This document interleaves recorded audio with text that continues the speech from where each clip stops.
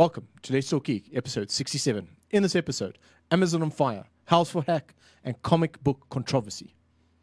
Thanks for listening.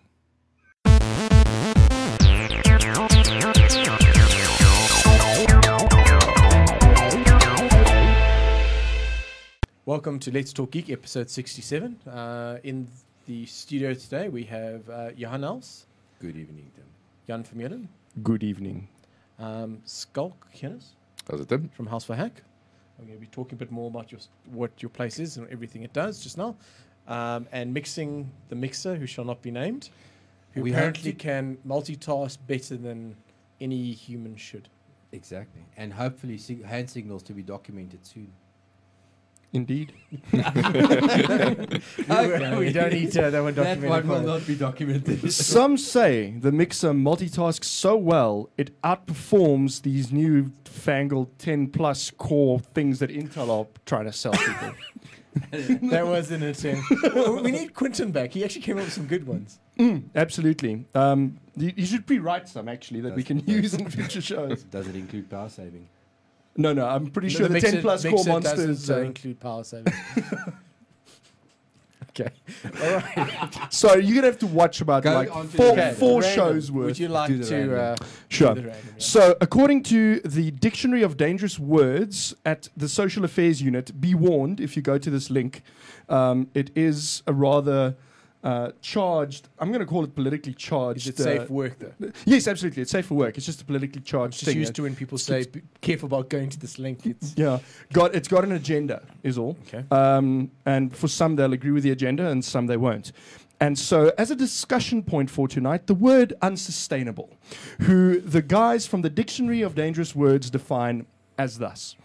This word no longer means that the practice to which it refers cannot continue. Instead, it means that the speaker does not like the practice and hopes it will soon come to an end. Unsustainable development is development the speaker does not approve of. Capitalism is unsustainable means that the speaker is anti-capitalist. It has taken the place of capitalism will collapse under the weight of its own contradictions. The welfare state is unsustainable or the euro is unsustainable means that the speaker does not approve of the welfare state or the euro. When something is described as unsustainable, it is now an opinion of worth and not a prophecy. We'll get to this a bit later. We'll get to this a bit later. Partially agree. Yeah. All right. Yeah. Go for it. All right. If you're listening in, you can also join us on RSC and chat to us, That of link course, doesn't go to anything important. at rsc.altnet, channel #altnet. Sorry. Don't worry, it's got all. There's the chat channel on the website. If you're listening to us on YouTube or anything in the future, you can always join us on Wednesday nights at live.altnet.tv. Anyway, let's get into some of our topics. Breaking exclusive. Apparently. Sorry, there was a little in joke. Yes. The Amazon Kindle Fire has been launched. So And a couple other Amazon Kindles. Touch. the Kindle Touch and the Kindle itself has gotten a revamp. I've just spent $189 on a Kindle 3G, and now they've dropped the price on the Kindle keyboards. They've introduced a $79 Kindle. Have they dropped the price on Yes, the Kindle keyboards are not cheaper. I think that the most expensive one is now $139. So they've dropped the price by $50. I'll have to double check that just to make sure. I also bought one for my mother for a birthday present. I've just bought two in the States. And I On came back. Amazon.com. Yes, it's right there. Then The click through. all-new Kindle at only $79. Yes, that's Kindle Wi-Fi, I believe. That's not the one you want, though. No, Why? don't. Because You get what you pay for. Only Wi-Fi, no 3G. The whole point of the Kindle is that it is the Hitchhiker's Guide to the Galaxy. In Yeah. order for it to be the Hitchhiker's Guide to the Galaxy, you must have 3G. I will disagree, but okay. Look, you may but disagree. more important, I see they dropped the keyboard. That's on the Kindle Touch. You can still buy the keyboard version if you want, which I at this stage prefer, and I speak No, from the normal Al- Kindle also doesn't have a keyboard. the Kindle keyboard. The Kindle keyboard still exists. It's just not listed there because it's not a new product. The 79 Rand one doesn't have touch. Okay, so the next version of a Kindle has got touch interface. Yes, if you don't That's buy gonna the be cheapest awesome. version. Yeah, the cheapest version is $79. Then the version just up from that, you basically pay $20 for touch. So, yeah, That's nothing, I'm sorry. yeah, it's really really It's cool. worth it. Yeah, I would. Yeah. I'll go. And then $50 for with a SIM card in unlimited data worldwide. Yep. No, That's- no, it can't be. It is. Read it. There are provisos, but I mean, you can pretty much surf to wherever you want. And because WhisperNet delivery is the poor publisher's burden to bear. Yes. And so okay, I can take my Kindle keyboard and browse to MyBroadband. I can actually browse to our website, but obviously you can't play the video. Let's talk network. One interesting thing I have picked up on the old Kindle, the keyboard Kindle, is that you can't, let's say if you've got an Audible account, you can't download the Audible books via the WhisperNet. Yes. Okay. You have to do that via Wi-Fi. All right. Yeah, Fair I enough. activated my wife's Audible account, and she showed me last night that why haven't I got an audiobook on my Kindle? I'm like, I don't know. So as soon as you activate your Audible account, it actually gets added to your Kindle automatically. Yes. And if you've got an old Audible account, you can link it, post-link it, which I've done already. You just go in there and they say, would you like to link this to your Amazon account? And you just say yes, and they said, okay, from now on you log in with your Amazon username and password. You refer to the keyboard Kindle, but I mean, isn't this the 4 models they're now going to be No, marketing? if you go and look, they still do offer. You'll have to click all the way through though. They still offer the keyboard Kindle. The reason it's not on the Amazon front page at the moment is because it's not a brand spanking new product. Yeah. That's the old Kindle. But then what's the keyboard Kindle going to be cost? That's That's what I'm trying to let figure me out. just click through. Sorry, but I'm sorry, fairly I'm- sure it's dropped $50 in price. I speak under It's correction. 100 and something. Because if that Kindle is 79, then the keyboard Kindle should be slightly Yeah, but remember, cheaper. this is the keyboard Kindle with 3G, so it's got the WhisperNet in. Oh, there's a keyboard. Okay, so they call it Kindle keyboard. Yes. Okay, All so right. that one's 99. So your cheap Kindle is 79. 79 as a tool for kids at school. It is such a. I mean, now instead of buying kids textbooks, instead of buying them readers. Well, you still have to buy them the textbooks, though. Yeah, sure, but hopefully it's a pile cheaper than Yeah. because right now when I go to choose your varsity bookstore, Utah or Van Skyke's or whatever, you're paying upwards of $500 a textbook if you're not paying over $1,000 a textbook. No, I agree. Look, it works out a lot cheaper, and it is the way of the future. Like my one complaint is there's this AI course that you could do online, offered by Stanford, Yes. and there's the book that you need for that. Now, I want to buy the Kindle edition because I don't want to have a book that I'm going to be lugging around. Yes. You can only buy it if you're in America. Oh no. Now, I'm going to try a VPN, but I haven't had time to sit down and work out why my VPN is not connecting. So I want to see if you can get around that. And if it can, I will report back that you can do that. It's also significantly cheaper. Yeah. It's a bit silly. Like all these geographic restrictions grate my cheese. So we really need to get some sort of global copyright. And if you Intellectual bright enough, you property can thing get going around on. most of it. Yeah. The thing is, sorry, that's a discussion for another time, but we really need to talk about the Kindle Fire, because Yes, that's what sorry, this is really yes. about. So we've got all these brand spanking new Kindles, and they rock. I'm happy to see that they actually didn't just release the Kindle Fire. Mm. It's the Yes. fact that they've actually reversioned their other products, and some of these are brilliant. They And just look I like the fact that it's touch. Do you know how often with Kindles... multi-touch. I don't like touch. I'm not going to have touch on my. I like touch. I love touch, but not on my Kindle. How Get often- your grubby fingers off my Kindle. You just want to touch it. No, man. No, you want to scroll us somewhere for most things, but then suddenly you're on a web page. Have you ever tried to use a web page with the Kindle keyboard? Yes. Okay. Fair enough. It's an utter pain, But it's just not designed to work. It's that not way. its primary purpose. Its primary purpose is to display a book in, like I'm reading it off a page. That's its primary purpose. And then I don't want fingerprints all over the screen while I'm trying to read. But what you will have at that point is be able to touch. So if you're just using this book, they've changed the way you don't have the buttons, which actually I do miss. Those buttons were lovely on the keyboard Kindles. You now touch either the right third or the left third of the screen to go in that direction. Which means that somebody's going to get their grubby fingerprints all over my Kindle screen, and then I've got to wipe it clean. But not where you're before going to be. No, you shouldn't be reading in that area. Oh, okay. So is the screen big enough that you'll have dead space on the left and right? Yeah. Okay. Also, just touch it on the edge. Yes, but I'm not going to be. Yeah, it's when my Kindle gets picked up by somebody else and goes, "Ooh, looky, touch." I'm No browsing a one gets to website touch on my my Kindle and like touching Cool. it in the middle of the screen. You don't touch me on my Kindle. Don't touch me on my My Kindle. Absolutely. Anyway, The Kindle Fire Yes. is what was probably the most interesting. I mean, we've been talking about e-readers because they're awesome and people need to read more. But what's really, really interesting about the Kindle Fire is its price point at $199. Wi-Fi that's- only. Wi-Fi only, excluding any sales tax, blah, blah, blah, It's provisos. Wi-Fi only does not have the built-in 3G. No. Now, but I mean, $199, let's be honest. That's But not, what are you getting for that? That's Let's not so go through the bad. spec. Come on. What are we getting for that? Dual-core processor. Yep. Capacitive touchscreen 7 display. inch display. It's an IPS display. IPS stands for in-plane switching, for those who don't know. 8 gigabytes don't internal know. memory. 8 gigabytes internal memory, 7-inch. It's a 7-inch display, so it's a smaller tablet. So, Free cloud. whoa. Come back to that one. 8 gig. Has it got expansion for memory? No. But Let's be honest. It comes with the cloud storage. Yes. So it's got 8 8 gig. gig. 8 gig is pretty good. I think entry level is now 32. Come on. Dude, then the HTC Sensation, how's your HTC Has HD doing? one gig. Exactly. So 16 gig is pretty much entry level. 8 gig is not bad for something that costs $200 Okay. And only available in America. right now. Yes.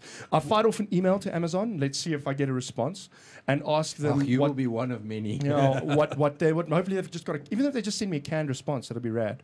Just to tell me what their international expansion plans are. Look, there are supposed to also be a new one being released in January, February time. A new Kindle. Yeah. Okay.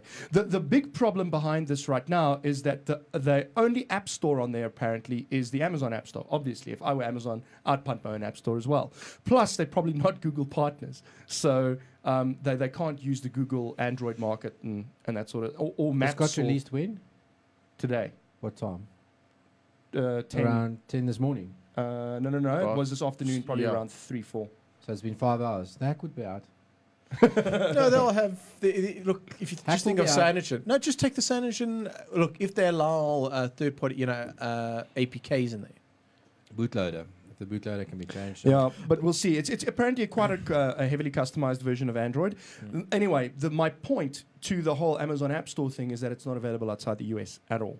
Yeah. Until they make the Amazon App Store available outside the US, That this thing is reminds me of a useless. gripe I have with MyBroadband. You guys released an article saying that it was available. And then we had put an update right below that. As soon as I woke up in the morning, I checked it again, and then I updated the article. Cool. I checked it before you updated it.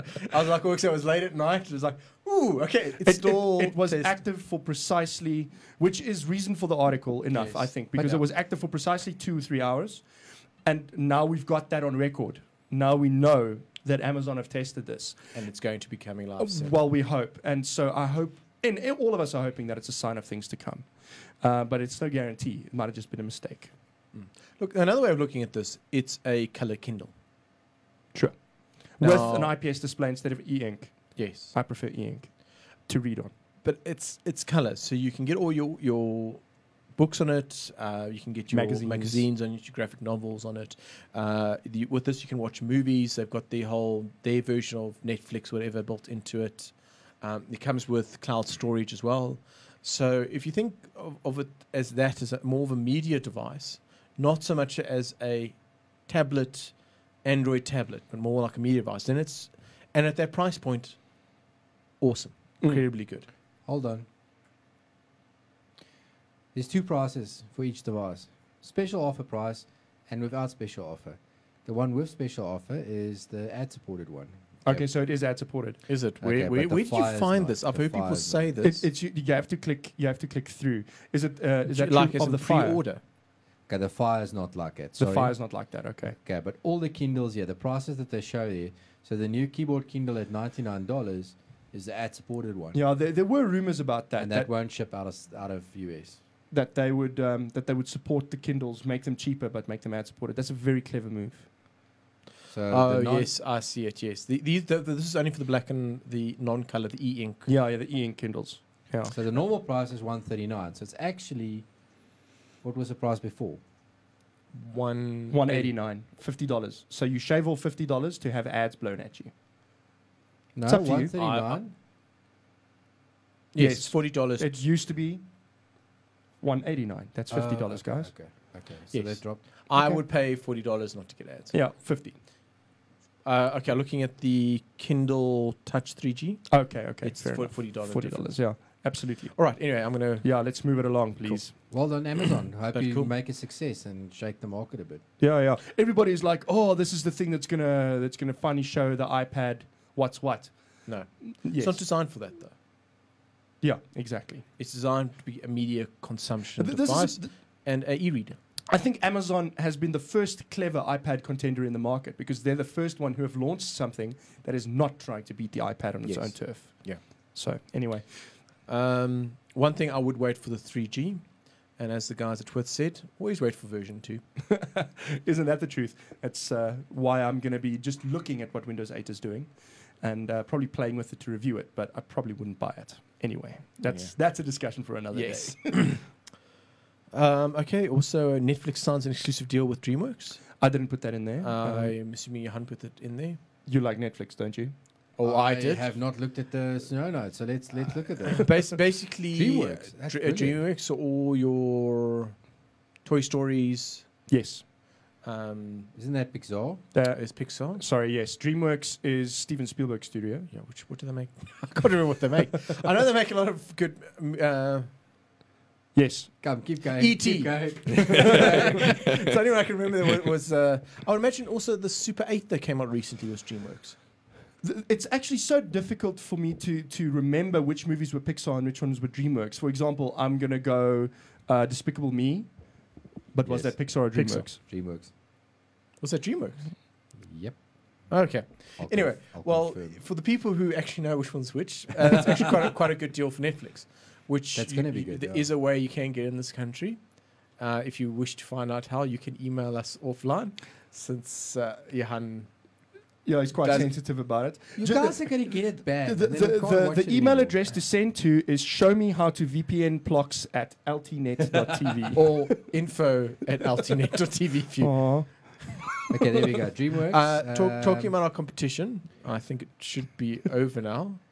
How to Train Your Dragon, Oh, there we go. Panda, Kung Fu Panda, Shrek, It wasn't Despicable Me, it was Megamind. and Megamind. Yes. There you go. I'm still watching the new Kung Fu Panda. No, don't. Apparently. I've been No, told it it's was not. quite It was good. Okay. It was all right. Oh Fair wait. enough. Oh, okay, good. Our email address competition isn't over yet, so I should mention this.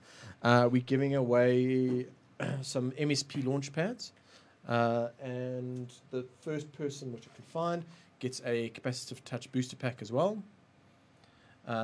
You just need to send us an email address, and the competition is actually not what you're writing in the email, but what the email address is.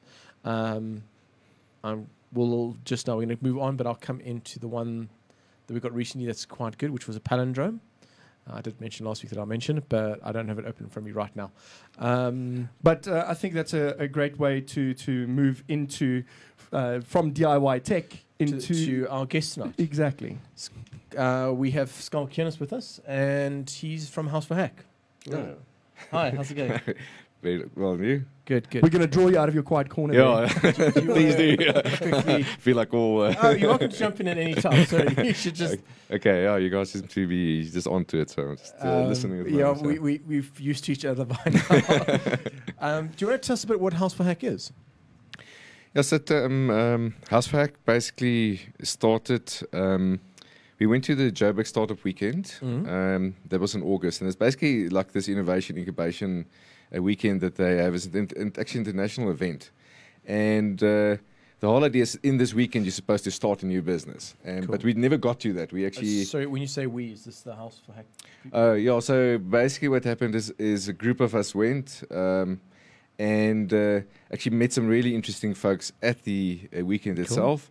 And the people that we actually met there became what we call the Jedi Council of the House for Hack. Okay. So, and at the so that's basically where it started. Then about a week later, we said, well, what we really need is to start pulling people into the House for Hack. So House for Hack is really a hacker space. Maybe I can just take you guys Please do, through and tell us what a hackerspace what is. hackerspace is all about. So there's been internationally this move towards things like open hardware. And very similar to open software, where you've got source control and so on. The guys are also producing open hardware. You get amazing things, like you even get like an open EEG machine. So instead of having to go to the doctor, you can now get your EEG taken, by this little gadget you can build yourself. And all the plans, all the circuitry and whatever is available for that. But one of the things about hardware, it obviously costs money and it's often takes up space. Okay. So if people want to obviously now work and collaborate, they need a physical space where they need to get together. And that's really where the idea of a hackerspace then comes to its own. So it's a group of people that can buy various pieces of hardware. Those could be like CNC machines. Sorry, what's a CNC machine? Okay, CNC machine is a computer numerically controlled device that can cut out, for instance, it can route various patterns. So you give it basically a little program, and based on the program, it would cut out pieces or a machine for you. Or like a 3D printer. Yesterday I went to AfriMold, this exhibition at the Sandton Convention Center. I could really encourage people to go there. They've got these 3D printers, various makes and so on. But one of them is actually based on open hardware. And again, you give it like a 3D model and it can print something. Is that the MakerBot? Yeah, so essentially what it started with, there's a thing called RepRap. Okay, so it's a rapid replicating machine. And the whole dream of RepRap is it's a machine that can replicate itself. Okay, so watch out Skynet and all of these all of these and things. the replicators. Now we just have to get it down to the nano level, and we're there. Yeah, so you've got the replicators. And then the group from NYC Resistor, which is a hackerspace in New York City, they actually started packaging the RepRap into kit form, and they call that the MakerBot. Okay, and then there's a group in South Africa, also here in Centurion. So the name I just forget now, but they've also packaged it, roughly the same price. It's called Rapman. They're at the exhibition, and you can basically buy these parts and build your own printer. So that's something the hackerspace would obviously be very interested in. And what's quite nice from together, when I was chatting to you earlier, it's quite collaborative. So as guys getting in, you're buying all the equipment there. So it's not you personally having to buy all the equipment. By joining the hackerspace, you get access to all this. I know you guys are still working out the exact models and all the rest of joining. Yes. Do you have any rough ideas about that? Yeah, so, I mean, one of the things we very early on realized is that what we needed to do is we needed to split the house from the projects. Okay. So essentially the house is a non-profit organization, and its sole purpose is to promote innovation and incubation of ideas. Is it a real house? It's a real house. It's number 4 Burger Avenue, Littleton Manor. So you can go there. On the site, there's some plans. You can see what the house layout looks like. So this is a real house that everybody packs into and then starts building stuff. Yeah, so we've got a garage. So the garage has currently been pre-allocated for the CNC machine. So we've got a guy called Marcus. Marcus is busy building a CNC machine sort of from parts. We've got a kitchen, so guys who want to play maybe with coffee and so on. Sorry. And we've also got a shared space that we use for training. So about every Saturday we've got some form of training in open hardware. Just watch the website. We've got October is mostly dedicated to the Arduino, and I'll talk about that now. Cool. Lots of courses on there. Okay, so like I said, we basically wanted to split the house from the projects. Mm-hmm. So the house provides the infrastructure. So the house, the physical building, the space to do training in, the place to plug in your MakerBot, etc., etc. Okay.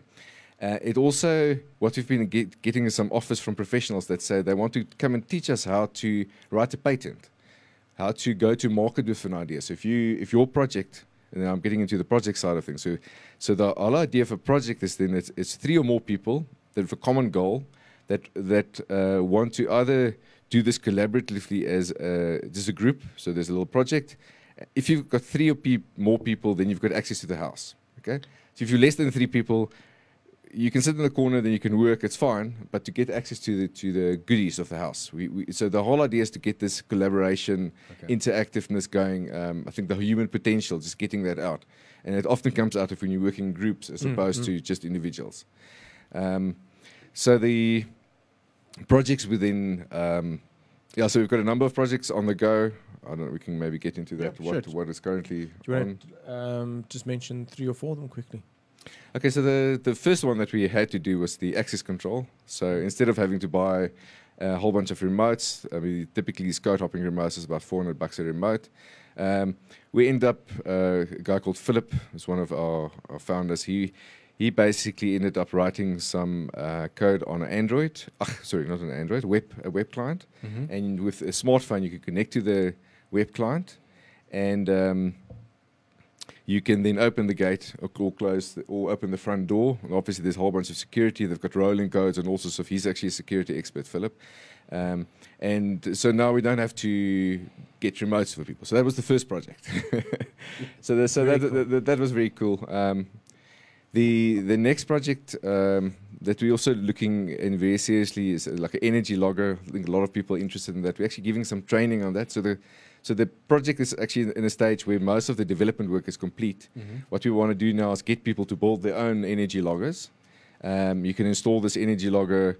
It's got like a clamp on a sensor, so it goes around a wire. You don't have to cut your wire to just measure how much electricity you're using. And I think a lot of people would be really interesting to see is when the council sends you a bill or Eskom sends you a bill, does it tie up with what you are seeing around your house?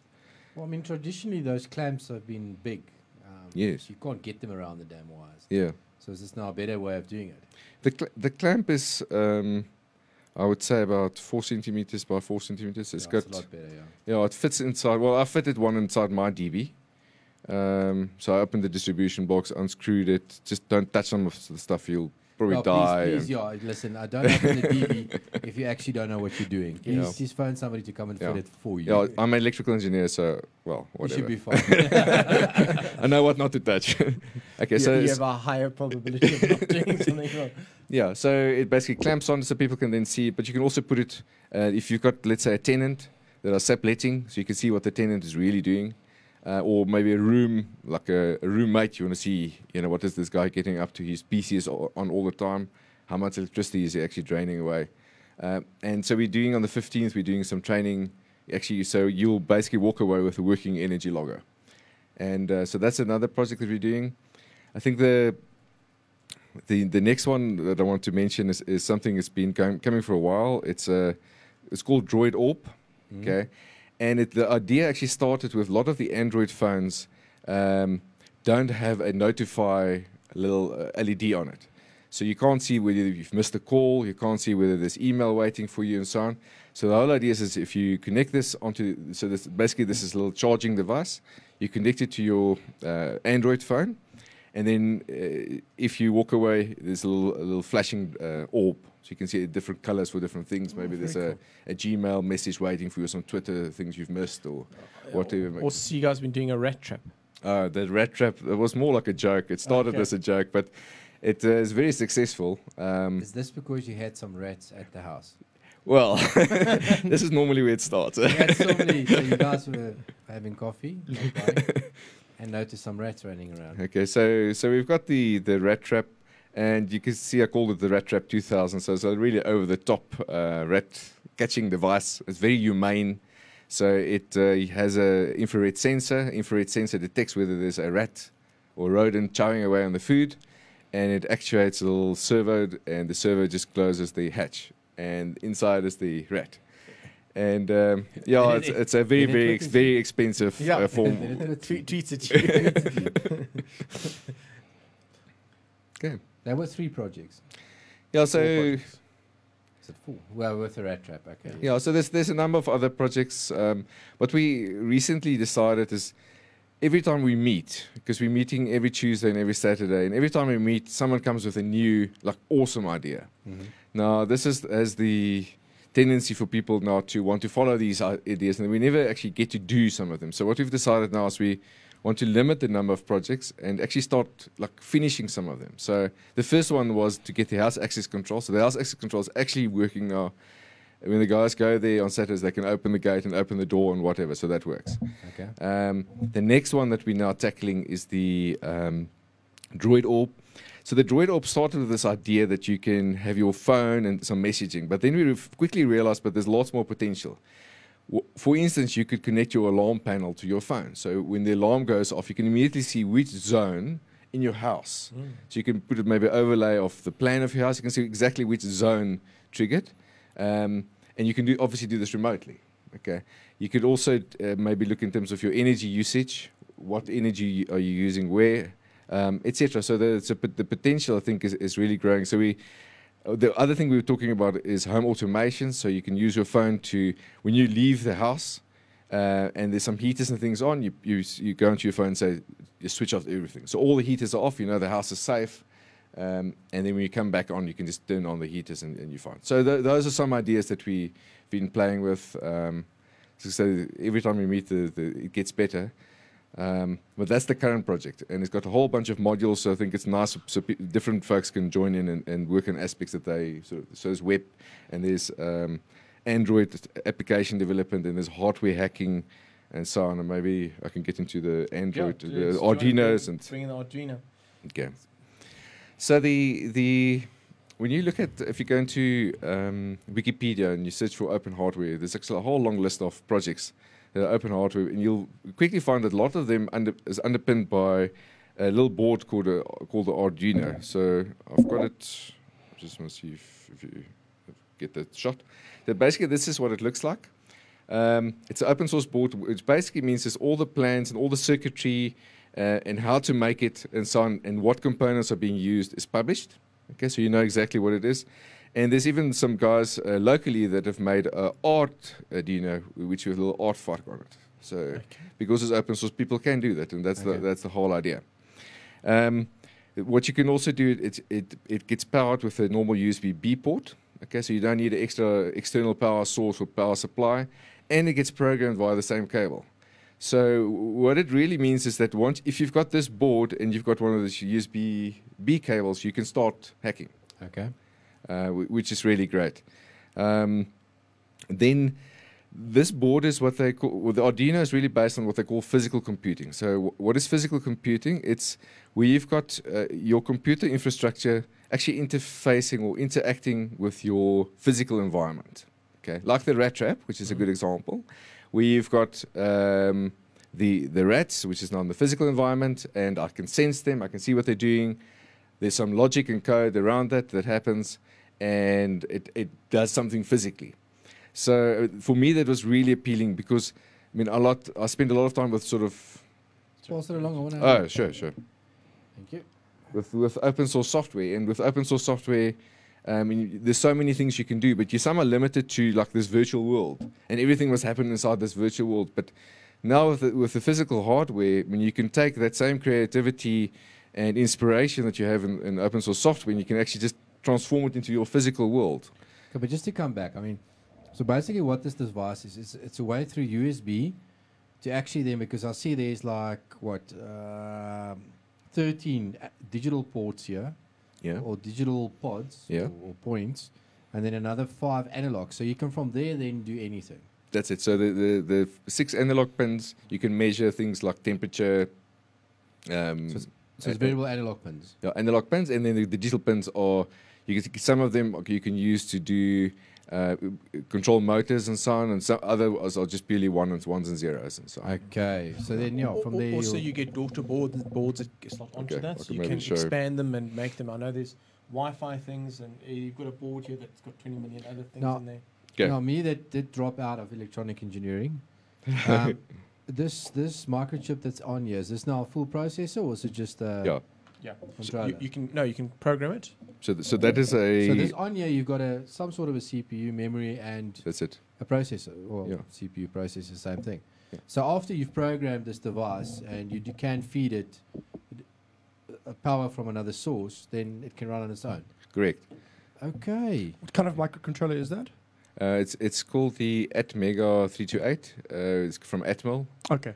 And all the software that you need to actually program it is available online, so you just download it.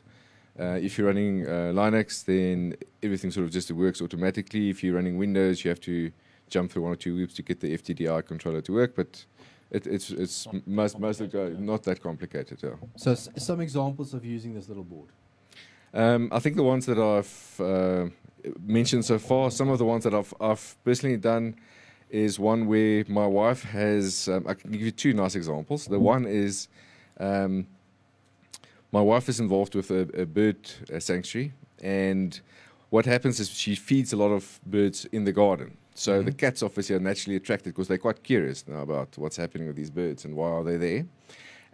So what we've actually done is we've hooked up the a little passive infrared sensor for movement. So when the cat walks past this, it actuates the sprinkler system. So the sprinkler system comes on and the cat gets chased away. So that's one example. So that would be using an analog input port and then one of the digital output ports to just trigger the sprinkler system. That's it, yeah. Okay. That's Very cool. Yeah, the other example, just getting, Tim, you mentioned the sort of add-on boards. So the whole idea with the layout is I'll show you now. Just lift it. Yeah. Okay, so it's they sort of slot together like this. So that's the Arduino on its own. And then they call these things shields. So the shields essentially have pins that align with the little holes on the board itself. And you can build these things on top of each other. For example, the one I've got here adds USB capability to your board.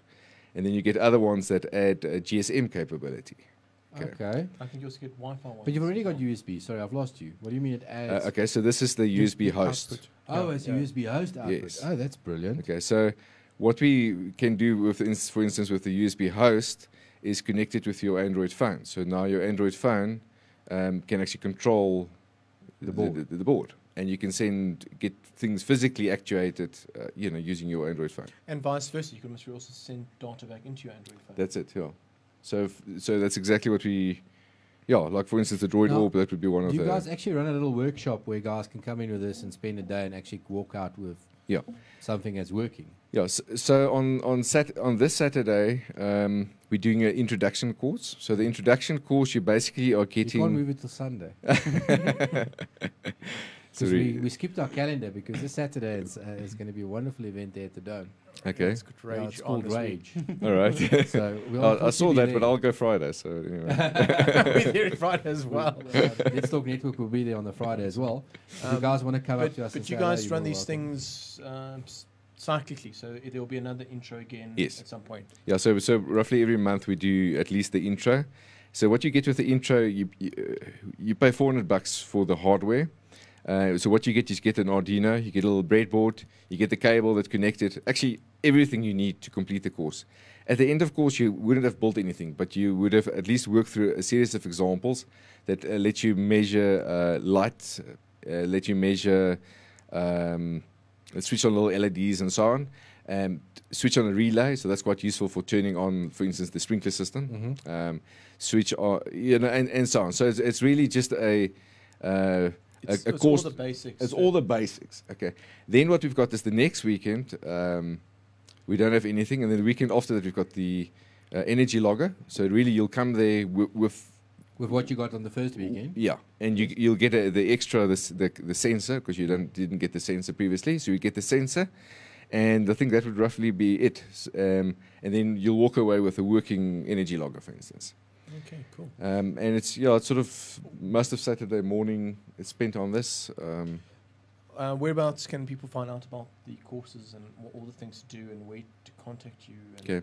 Yeah, so we've got a little WordPress blog on www.houseforhack.co.za. That's a numeric hack 4. 4. So Numeric it's 4. numeric House 4 4 If, hack. if you want the link, it will be in the show notes, obviously, and it should be on the screen now. Yeah.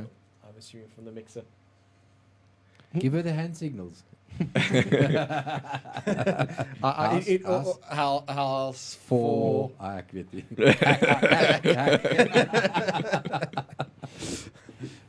or if you Google for it, it actually comes up. It's the top link. Yeah, cool. Correct. And my telephone number's up there. If guys can phone me. The Google Groups is on there. We normally announce all the things through the Google Groups. The calendar for what we're planning for October. So October we've actually renamed Arduino October. So because we're just doing a lot of Arduino courses in October. But we're also moving into things like stats for hackers. So basic stat knowledge, machine intelligence, statistics. Yeah. Yeah, that's good. Machine learning type of stuff. So if you've got this device that needs to interact with the real world is actually quite a complex place. And you need to have some intelligence that can sit behind it. So we're teaching the guys how to do that as well. Yeah, and you can't do machine learning without stats. That's so it, that's yeah. cool. All right. So that's... But sounds good. Really It's like very good. Hmm. And That's there's kinda- also people wanting to. So the best place if they want to get hold of you and find out information is that website. It really and then is. the Google Groups. Yeah. But cool. No, sounds like an awesome No, project. we'll definitely join you on Saturday. Yeah. Absolutely, we'll come through. We'll Please come. actually We can bring some cameras along Mm. and see if we can Yeah, try it's, some it, guys it, in action. it's normally lots of fun. I just wanted to ask, sorry, one more thing. How robust are these? I mean, But- they are no, forgiving. they're very, very forgiving. As an Okay. example, a very good friend of mine was working with some solder, and he managed to put this big blob of solder, like right on the middle of the solder board, onto the board. Yeah?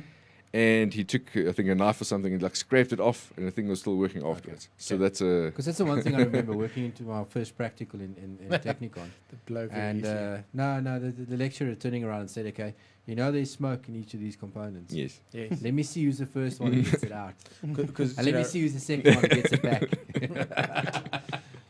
and it needs what's the magic smoke that makes it work. That's it. That's Once Okay. it's out, it stops Thanks. working. No, that's very nice. But now you also brought some other stuff there. Yeah. So So, what are you doing there? well, this was one of the things that we showed at the Software Freedom Day.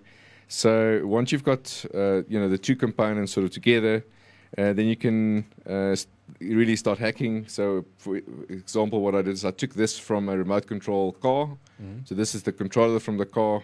I won't switch it on now, but it sort of can fit in there together, and it can connect to your Android. And then what I had at the Software Freedom Days is a car that was controlled using your Android phone. And using the accelerometer of the phone, so if you turn it various ways, the car would follow suit. You guys haven't done anything with the quadricopters at all. No, we haven't really been getting into that. Well, that's But I'm just, I know. Expensive. It's just this personal something at some point. Once again, when I have free time, I want to start playing with. So I was just wondering, it would be pretty cool to I do merge know the that two some things guys have together. hacked the software to actually also work on Android. No, 'Cause that thing you was can buy all released the on- parts to make your own Oh, quadricopter. okay. So the idea would be to do something So like not the that. one from Parrot. No, not the one from Parrot. You can buy the motors and the things. There's Stuart. I must get the link again. Stuart had it. So there's a site in South Africa, and they have all the parts that you need. So you actually build your own, and then imagine you just get once again the controller into an Arduino board, and then into your phone. Now, how the video would work at that point. So look, it's very pie in the sky, and when I have lots of No, it's like we were joking about. I mean, we all got those problems of that project lying in your cupboard. yes, Yes. several, I mean, Yeah. not one, several. Yeah, so the nice thing about like a hackerspace is you also get like motivated because there's someone else to remind you. So if you how's that thing going? Oh. yeah, No, so how's it going? Come and show us. And every week you sort of feel you need to show the next step or the next thing you've done. And what I imagine also is they're working groups of three. So you're going to rock up there, maybe one week you had a bad week and you couldn't work, and the other guys Yeah, at least done a bit of work. So you feel, you feel a bit bad. So the next week you also put a bit of work in. So in actual fact, you actually finish the project, which gives you then that sense of Yeah. accomplishment at the end of the day. Yeah. It means, okay, well, let's do the next thing. that's So, it. oh, no, very cool. No, we really would like to. And consider- how's the uptake through the younger kids, the kids at school and so on? Are you seeing some interest there? Or Yeah, are our not kids going anywhere? Not on the kids' side. Definitely on the students, varsity guys. They've been starting to nibble. They've got some projects, and they want to. So they see. Well, hang on. We know we can give them some nice tips, so we can show them some technology that they didn't even know existed. And the other thing is we've got the technology there, so they can come and play with it at no cost to them. Mm-hmm. And see if that works for their project. So I think I've actually encouraged some of the students to come by and to see what is there. And And I know it's probably related to what your parents do for a living and stuff, but I kind of found that we do lack this sort of introductory stuff on a school level. I mean, that's probably the time when you've got the most free time and the most drive to just do something cool. To get school-going kids into things like Linux, into things like physical computing, would be great. Because I think for the most part they think that, at least when I was growing up, I was thinking that's something I'll learn at varsity. yes, And which it is. I mean, at least there I wasn't let down. That's probably why you'd see a lot more uptake from students, is because they hit varsity and all of a sudden they're doing all this cool stuff in the labs. They, unless they were in a technical school, they finally learn about VeraBoard, and prototyping boards and physical components and stuff. But if you go to a normal, Model C academic school in South Africa, you won't have the first clue about how to start assembling a circuit Yeah, board. so we're planning. Hasn't been really been finalized, but the ideas have been flying around for December. We want school kids to come and build your own computer. Cool. Specifically, the guys were talking about 10-year-olds building their own computer. So making it simple enough so you could really get into quite early and teach these guys and give them some background and a jump start. Huh? When you say your own computer, what do you mean? Like literally put the physical computer together. Oh, okay, all right. the So board, it's put take the the board. CPU in. Okay, all right, Yeah. cool. Yeah. No, I'm That thinking would be like great. That component would level be- building a simple. No, I'm going no. pre-impressive. Okay, No. cool. Sorry, I'm going to move us along Sure. a bit there and just time all the rest. So we're going to go through the next couple of topics rather quickly if we can. Nokia N9, you've seen it. Apparently, it is pretty cool. No apps, but It's cool. the Nokia. It did not disappoint, I must say. And you like have this to, phone. I and- want this phone. To and you work. have to understand what's interesting about it, and it is marketing speak. Mm. But having played with the thing, I'm going, this is more than just marketing speak for once. They're talking, I listened to the head of Nokia Design, and I had a nice interview with him, and he's, talking about this new pattern in smartphones. That's sort of the wording they use. So it does sound a bit frilly. Say that again. Pattern or Pattern. There's lots of patents. Yeah. That's what I'm asking. But No, no, that's what I'm patterns, asking. yeah. Pattern. So when we talk about pattern, we're talking about what we're seeing in Android and iPhone or iOS specifically now. With the iOS pattern is at its basic level is an app launcher with a single button to go Yes. home, right? And then the apps themselves tend to have a standard look and feel. So that gives you a pattern for what iOS needs to feel like. Okay. Android has a minimum of 3 buttons, but the usual Android pattern is 4 physical buttons on the front face, Yeah. with widgets, with widgetized home screens and an app drawer, and that's that's the basic pattern.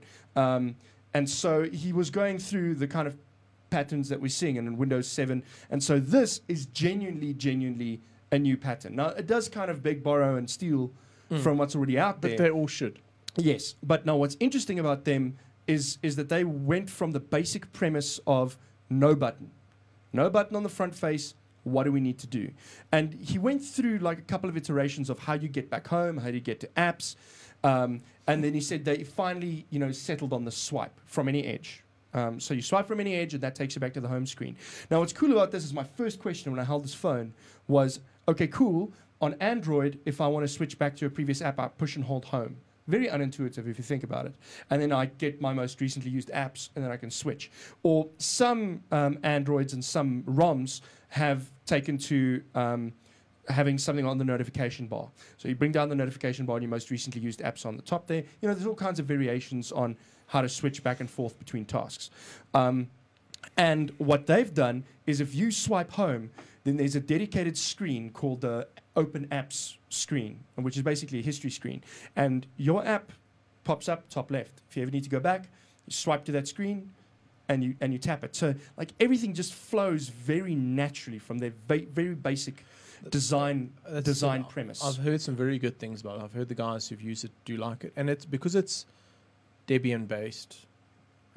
You can use apt and stuff, so you can properly install SSH. But problem is it wouldn't work. So you still need developers and stuff like that. Yes. My big concern with this phone is that they seem to. It's going to not be supported. And to be more than a little harsh at Nokia, they're beating about the bush. So I'm sitting there, I'm going, people are fearing that this thing is going to be orphaned. How can you address this? And they just said, no, be assured, it won't be. This is not the last we've seen of this pattern. And I'm going, yes, but what about MeeGo? The important thing here is MeeGo. Now, cute and all that is cute. It's very neat to have this abstraction layer. Some of the new Windows phones I know can be running on pretty much that hardware and that form factor as well. But So not you're that gonna see pattern. It'll have the Windows 7 but it might have pattern. the pattern for Windows 7. No, but then they'll be fundamentally changing how the Windows Phone Is it? 7 Okay, OS I haven't used it yet. the GUI works, rather, the Okay. user interface. So the whole swipe thing, does sort of gel nicely with Windows Phone 7, but Windows Phone 7 has a very specific pattern. Home button, back button, search button. That you can't do what they've done here, Okay, which is an all right. all-screen device. Cool. And so he's like, this is not the last time we've seen this pattern. And I'm like, okay, so what are you going to do? Are you going to run this on Windows Phone? I mean, it's a very natural question, and like you've just asked. Are you going to do it on Symbian, or are you going to keep using Migo? And then they beat about the bush, and they're like, they don't want to answer the question. And there are probably very good business reasons for why they're not answering the question, but it's driving developers away. It's that simple. And so an article I'm still going to write is the head of design asked a very apt question, I thought, and it's like, are apps all that? Are apps that important? Because from the studies, not that many people use apps. And I'm going, yes, maybe. But there are enough of us using very particular apps. So, people might not be using a lot of apps, but they'll be using 5 core ones.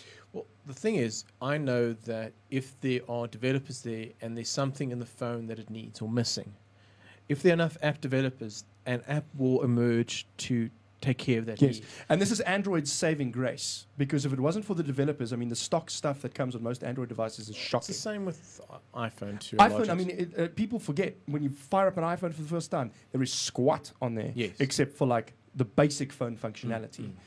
If you want anything else, you're installing an app. It's an ability to customize it to what your needs are. Yes. So yes, I think modern phones need apps. Yes, but his argument from that point was, what about the web? So shouldn't we be looking at web standards? And my argument will be, and I'm giving away my whole column, but my argument there will be that browsers lack functionality that we can provide in rich client software. So very basic things, and I'll give some examples in my article that I plan to do. But there are certain very basic things that browsers simply can't do for you. Let me list one, offline. Yes, storage. Yes.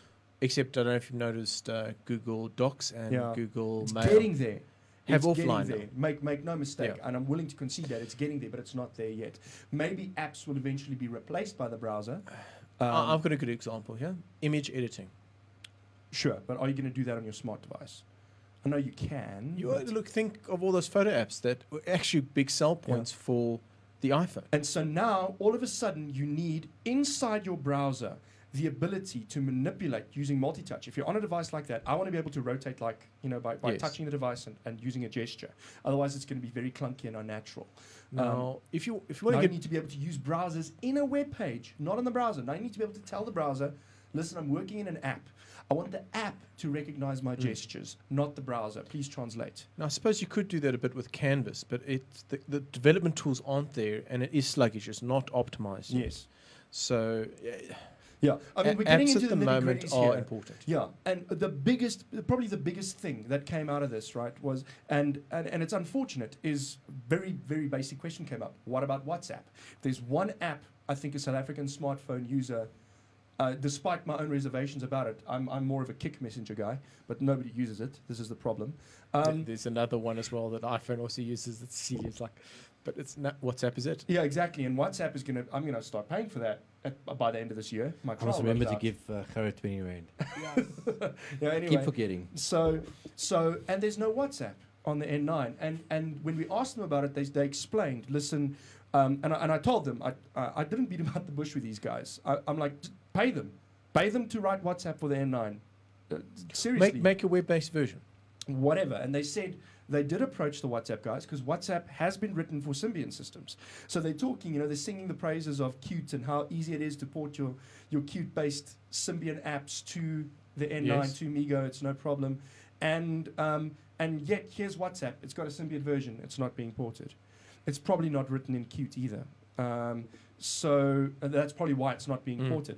And so, because they conceded, they said that the guys in WhatsApp just don't have the in-house skills needed to do a port job like this, and it's not a priority. So Yeah, and I can imagine they've got far more development things. yeah, and so I did want to mention something which has completely slipped my mind now. Anyway, I don't know if you had another question. Yes, we'll get to that. Okay, all right. We have our mixer pulling up interesting pictures up onto the screen. This is where was it? Icon type distractions. Yes, yeah. Yes. Tim had his. I remember what I wanted to say about MeeGo, and that is this whole story about whether it's going to have a future or not, and then beating about the bush. So now another thing he brought up that was interesting, and I've been thinking about turning this into an article, but it's proven a little bit difficult and tricky to write an article that people would actually read, is non-techies would read at least, is they brought up that they tried to solve two very basic problems with the N9 to make sure that it was a good phone. And that is swipe. The swipe needed to be always available. It could not be sluggish. And that's absolutely true. If at any point you're trying to swipe home and that thing lags, it's over. It's over for that device.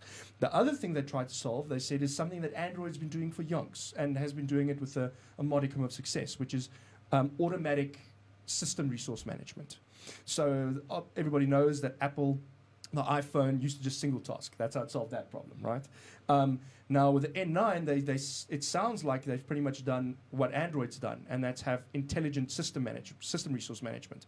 So if an app, whatever, I mean, they weren't specific about how they solved the problem, but in my head I'm thinking if an app has not been used for a while and you know that the app is used infrequently, it's a lot of sort of trending and histogramming and whatever. You go, okay, cool. You can purge that app from memory, so it's following and no Android. process. Yes. So you save on battery. So it's to save on battery is really what this is about, and to be able to have system resources free for people to launch other apps. And so I'm like, okay, so now you've solved that problem on MeeGo. Now you're going to take this same pattern, which requires that problem to be solved, and you say you're going to use this pattern. So now you've got to go and solve this problem all over again on another platform. Because the whole time they're saying, let's not talk about the plumbing, because cute is what's important. People need to code to the abstraction layer, right? MeeGo is really just plumbing, and I'm going, this problem is linked to the plumbing. You've solved it in MeeGo. You've not, I don't know, has it been solved in Windows Phone 7? Has it been solved in Symbian?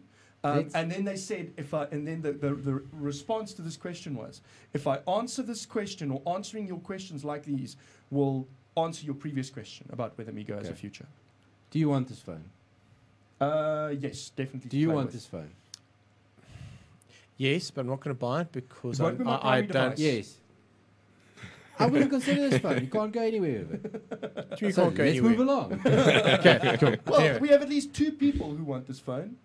So Okay, so it's 50% exposure. take like that. But he's not going to pay for it. Yes, true. And it's not going to be my primary device, to be completely Hey, I honest. felt like this before I got my Android device, and nobody else had really had He Android showed us devices. that you can do more with your Android. I Yes, mean, but You, with what Android, anything you it's can do anything with else. this, you can do with this device. It is a Linux system.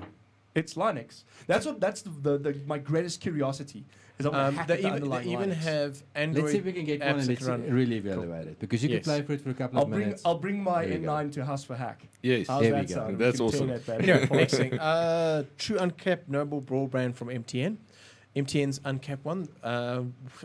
Provisor here. Yes. If you buy the two-year, if you sign up for a 2-year contract from now until From beginning of October till I think end of January. January. 4 months. you get true uncapped on that. And what that means is that they will not throttle you after you hit a threshold. Does not mean not shaped. Just to make Yes. that clear, they didn't say anything about shaping. Well, of course they're going to shape. How much a Everybody month? shapes. $2.99 for the basic one, and then you can go up to $7.99. But there's no benefit to the $7.99 package until after the 4-month period expires. Okay. They have MTN has 2 uncapped packages which they are converting on But October 1st. this is now the 3rd time they've converted those packages. Well, they've They've launched changed it. it and No, they've they've changed it launched and it, they've and then changed they changed it, and now they've changed it again. Okay. They changed So it that's earlier this year They to dropped drop the the price? price. Yeah. Okay, well, good luck. Let's see how the rest respond. Yes.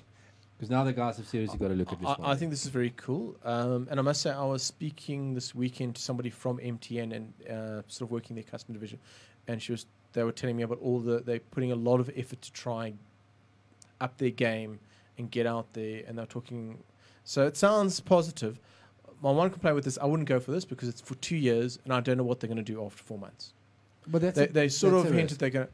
I know that. I'm talking. So nothing still beats the ATA. No. Pay as you go, 149. There you go. Yeah, Thank there's you. no Thank reason you to very not much. try ATA. That's the bottom line. That's the bottom line. Yeah. Okay. But well done, MTN. So that's the one thing I just want to say. Well done. Yeah. They're starting to innovate. This is the And I But first hope- then time on in a the long other time. side of the fence, I hope that the test is a success. I just Yes. wanted to add that. and then on the other side of the fence, Another rant incoming.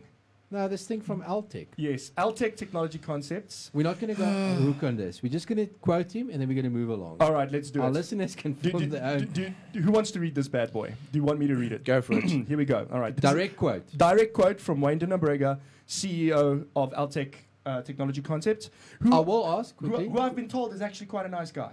What is Altech's involvement in our cellular network? Cellular nothing. Altech Technology Concepts does have ADSL packages. Okay. And they do capped ADSL, obviously, as this Yes. quote will say. All right, so this was my favorite quote from the article that Tech Central did on this. Not knocking Tech Central's No, absolutely not. good article. Yeah, Good it's a good article, article. Unless you are downloading illegal content, 10 gigabytes per month is more than enough for most people, he argues. A very small percentage of large-scale users are paying for content via iTunes or similar services. The rest are simply pirates. So if you're using more than 10 gigs a month, you're either not a most people, or you're a dirty, sleeping pirate. Let's go to the example of iTunes. Which And is firstly not just- available in this country. Let's Okay. start there. So let's move along. Well, no, but you can still buy stuff. No, look, you hack your way around it, Yes. absolutely, and we all have, let's be honest. But okay, so But let's What's say your you usage buy. I've bought a TV show on there before. What's your usage per month? I don't want to say. Where here or at home? No, at home. What's your usage? Come. I think I hit 280 gigs last There night. we go. And I just want to And you? drop one thing here. It's clear to me that Wayne de Nobrega is not a gamer, and he does not have a Steam account. Thank you very much. All right, so we have a WoW player to my right here. Tell us, Johan, how much bandwidth do you burn through a month? Well, if you reinstall it on one machine, that's 13 gig. Off you go. There we go. Yeah, I was going to say also. Not last month. The month. Well, it was called last month. I update OS X line 4 point whatever gigs. I know Celia did that update. I then also got the free Steam Portal game, which I hope you guys all caught when it was Yes. free. That was another 8.7 gigs. I'm just going to I'm on my notebook right in front of me. Let me check. And these are, I'm not a pirate. These games are all Then paid I'll for. also, okay, then I'm not a typical user. I have 30 gigs local for streaming, to uploading onto the server so that I can upload it 1 megabit per second. I finished that last month. So that's 40 gigs before browsing. Or yeah. Techies burn through bandwidth. We Thank just do. you. We watch YouTube. We download stuff. Live.twitter.tv. There you go. Burn like 2 gigs a night. Easy. Yeah. Without blinking an eye. Sorry, I'm actually quite curious. What do you use for your ADSL provider, and how much do you use? Well, we've got this thing, it's called a fishbone. Fishbone. Yeah, so we've got a 6 ADSL line bonding device. Again, the guys that come to the house can use that, download stuff. As part of our sponsorship that we got. Nice. Did That's Vox nice. sponsor that, or? No, we've Is got it we've got a Vox? company called Anyweb that has sponsored the house space, some gadgets they buy. We've got about 10K of gadgets we can buy every month, Nice. and the bandwidth. There's some more incentive to get to house for Hack. More bandwidth than you need. I have an idea that might help you guys as well. That I've tested actually does sort of work, but I'll chat to you afterwards. Cool bananas. All right, cool. we need to move it along Yes, because we can rant about this okay. guy all day. Microsoft signing with Samsung. I'm just going very to quick. just cursorily mention this. A new story broke earlier today, and I haven't been able to investigate it thoroughly, but it's just worth mentioning. Microsoft signed another Android licensing agreement, this time with Samsung. They've already signed one with HTC. Basically, Android now costs money for these guys to make, probably as much, or to put on their devices, probably as much as Windows Phone 7 already does. So, and Microsoft have used this. Microsoft's making more money out of Android than Windows Phone 7. Yeah, and Microsoft has actually used this as a stick. People say, Android is free and open source, and Microsoft goes, no, it does. No, it's not. People pay licensing fees for Android to us. Anyway, it's a I very want to sick see what situation to happens be in. with all Google's all their new patents and stuff like that. Yeah, and there's some apparently also court cases coming up, Yeah, and Microsoft might actually. we'll see. But all these guys have already signed agreements with them now, just like Novell with Suze. It's just a mess. Yeah. Anyway, So comic book controversy. Yeah, Jan, and go. I wanted to lead into this by saying that we really need an honest-to-goodness comic book geek for this show. So this is not for sensitive viewers. And basically, this whole controversy stems out of 2 recent reboots or alternate universes or whatever they call them in the comic book world. And the one is comic book heroes we all know and love, Batman and Catwoman. And they apparently get a very graphic on-panel sex scene. I mean, it's not anatomically correct or anything, but it's, it's still, an illustrated sex scene in the book, and apparently it's not very tastefully done. Like I've read Watchmen, and there's a sex scene in there as well between. But with Watchmen is a very dark comic, and it suits it. Yes, but it's also tastefully done, and it speaks to the story, and all the arguments around here is that this is just gratuitous. It's to sell. Yeah. And more further to this point, and probably I think the controversy that kicked this all off was Starfire, which is a hero we don't know very well. Now, the picture that's on screen at the moment, for those of you who have the video, I think it's on screen at the moment. That is already a reboot. That is already a reboot of Starfire, and she started off as sort of a teen hero, much more modest. And this is sort of the first reboot, and it's still okay. And it comes from an article which will be in the show notes. I'm going to paste it into RC now. That's actually from the perspective of a 7-year-old who loves Starfire, and that is well worth reading. I mean, just reading this article got me thinking, because it's a debate as old as time. Is what is tasteful art and maybe even sensual art or nude art, and what is pornography? And this, I think, has spoken to me on those definitions more so than any philosophical thing I've ever read on the topic. Is when does something just become gratuitous and nonsensical? So the interblags have exploded with DC Comics. Also, they reboot. What was the thing the mixer was going over to? So it's, I expect a reboot with my PC. when I shut my PC down, bring it back, and I had Windows 7 when I started. I don't expect Windows 98 when I come back. Yeah, exactly. But they do this also when they kill Superman. Then he's not dead, but he is dead. And then they do this all the thing, and all the studies show it increases sales for a blip, but actually in the long run doesn't do it. Oh, that's interesting. I know that there are all kinds of alternate universes. You've got the Ultimate Spider-Man and Amazing Spider-Man, and so you've got everybody sort of having their own vision of the way the story should progress, and that's the thing where I like that. Okay, let's say one of the authors that I really like, I've just gone blank on his name, American Gods. Okay, Neil Gaiman. Oh yes, he did Sandman, and he did a couple of things. Excellent writer. If you haven't read Sandman, go read it. Graphic novel. But he did a remix of the X-Men universe. But basically, the spin on it was that it was 1642, sorry. And basically, it goes and puts all these people in 1642 with the churches and dealing with all these problems. And it's actually incredibly well done. It's a very new look at this, and all these people working at a different time and different requirements that they would have to work under, and being branded as witches and all the rest of it. And there's quite a good sort of, you would call it a reboot because it's a different universe. But it's sort of telling an interesting story. It's adding more to it. Yes. It's not just, let's start at the beginning again so we can make more money by selling book 1 again. Yes, exactly. Anyway. Yeah. Look, everybody, and this is something I heard about Google a while back, is that the shareholders always wants to see every year 20% increase.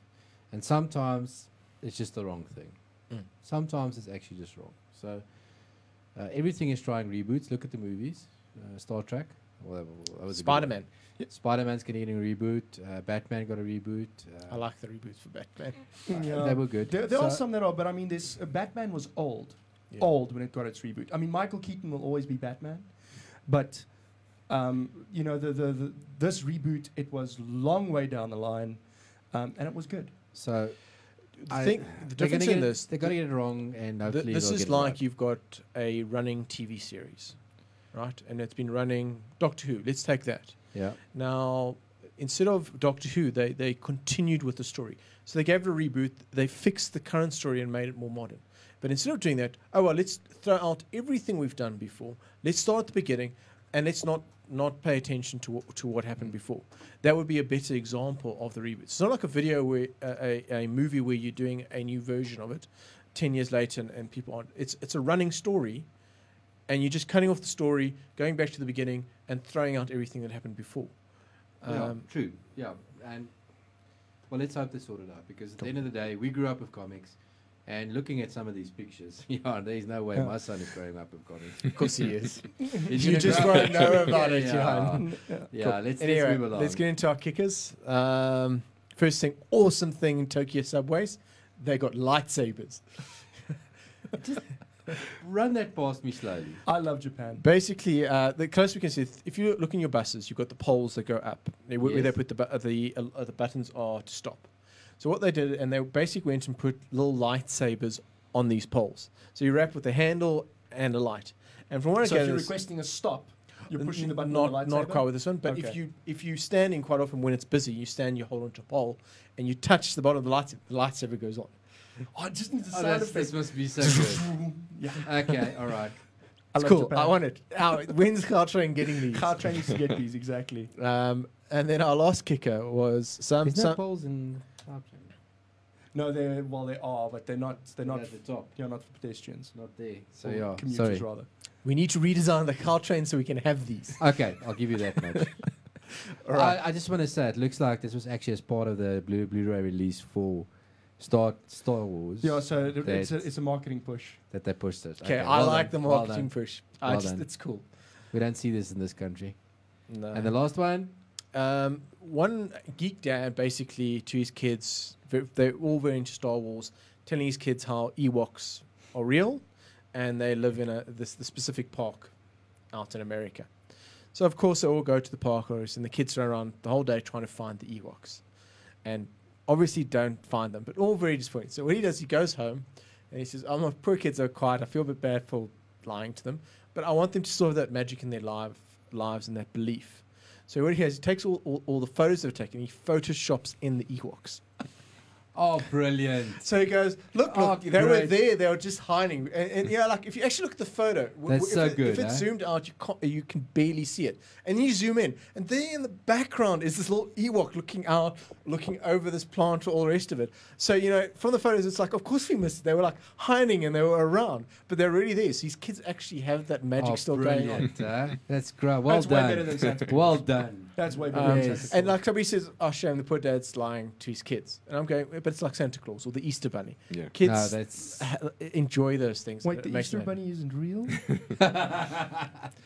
Quickly, before we sign off, very Yes. quickly, just want to mention myself and Tim had the privilege of spending 3 days with the iWeek conference last week, Wednesday, Thursday, Friday. We recorded most of the sessions. I think 16 or 17. I think we missed one or two. Yeah. Please, guys, go check on our YouTube channel. All the talks are there. Some of the ones we want to actually pump is. Let me. I had it open, and if you give me 2 seconds. Well, Maggie Fenter was great. She was talking about how she's a consultant for Department of Basic Education and trying to get the teachers to a new level of interacting with their children. Also, is online. to get their IT skills up and get them used to it. And what she says is you've got to start at the beginning. So start them with what they have, which is their phones. They don't have PCs at home. Yes. So how are you going to start teaching them PC? So get them involved with their phones. Teach them Twitter. Teach them Facebook. Get them interacting. When you've got a question, tweet it out to the kids in the class. Because then they've actually got to read on their phone, and they say, when you're passively sitting back like that, you don't involve all your mental skills. So if you've got to read it off and look on the Twitter client and try and follow the stream, you get that much more involvement and stuff like that. And at the same time, the teachers are getting more comfortable with how IT works and how computers work. So when they then do get into computer classes, it's not that novel to them. They have a much better idea how this stuff works. A very, very good talk, and she's very energetic when she Oh, talks. she was. You can see she's passionate about it. She was the one that kept me awake behind the camera. So they wanted to do shots where she's running off screen. I do apologize, but she was kept very us busy. awake. And they are right. There's quite a couple. Browse through them, Our please. guest from last week, Steve Song, he gave a talk about Africa's wireless future, going in quite depth on what the spectrum is. And if you're not understanding what the problems are and what the spectrum is and white spaces and all the rest of it, his talk clarifies quite well what this is. And he had a very nice presentation that we actually managed to get. Also, it's now on his website. There are links to it from our wiki. So but I would listen to him talk and maybe have the presentation on your computer so you can match the two and see what he's talking about. No, but Steve Song's one we had. He did it in that open source presentation. Yes, but you can actually download their presentation Oh, and that's watch brilliant. it. Okay. Because, we mixed that presentation as part of the talk. So Yes. you're not missing what he was showing in the to the delegates. You're actually seeing Yeah. it. And it's definitely a good way to quickly, I mean, in one keynote, educate yourself on probably one of the biggest IT problems we face in this country. Yes. And a lot of places in the world. Yes. Then also the last one is Mike Stopford and Richard Mulholland. Now Mike Stopford I know does the 27 dinner. Very cool. If you haven't been to one, go. There was one yesterday, the 27th. Yeah, I had no time. Yeah. But it was very cool, and they did a talk on So What Next, the evolution of the social web. And it's just an interesting talk. It's a fun one to watch, and they very... Unfortunately, we didn't have the... We just got to warn there's some swearing. So Yes, a little bit, and it's contextual. So it's not like he's just pulling a... What's that, chef? That chef's awesome. Gordon Ramsay. He's not pulling a Gordon Ramsay, but there is a little bit of swearing. I'm just going to go some of the other talks there. It was also Mixer Guys spoke. There was a payment going global challenge of scaling. Sean Riley, I can't remember what the name of the company was, but they're a South African company that's gone global and what problems they had and how they've scaled and all the things they've gone to. Something that would be really cool is if you could list these on a wiki page. I have. Okay, cool. That's where he's reading from. All right. If you go to wiki.letstalknetwork.tv, go into events, icon, there's a full list. If Cool. you click on that, if there are, I had access or links to their, I want to say show notes to their presentations. They're there. It's basically who they are. It's all there. So Cool. you can get to all of that from that. There was yesterday, today, and tomorrow, which, but there's lots. There's early days of South African internet. There's lots of topics there. Go check them out. All right. Cool bananas. All right. Say goodbye. With that, okay. Yeah. We've run in a our little show bit over tonight, time. We Anybody wants to donate us an aircon. we had Johan Els with us. Thank you can very much, Find Dylan. It was him fun at, again. Johan_Els on Twitter. Jan VZA or That's right. Jan Vermeulen. The staff writer. Schalk. Where can they find you? At www. House4hack.co.za with a 4. Twitter, just in case somebody wants to Twitter, contact same thing, at House4hack. you. Cool. Myself, at Tim_Haak. Hey, And well done. I- You remember And our yourself. mixer will stay anonymous. And listen to Altech Afrikaans tomorrow night. Yes, we'll be here. Thank you very And much. let's watch Let's Talk Sport from last night. Cool. Have a good Cheers. Cheers. Good night. Cheers. Well done. If you want to know what the mixer looks like, look there. Well done. You were setting it up the whole show.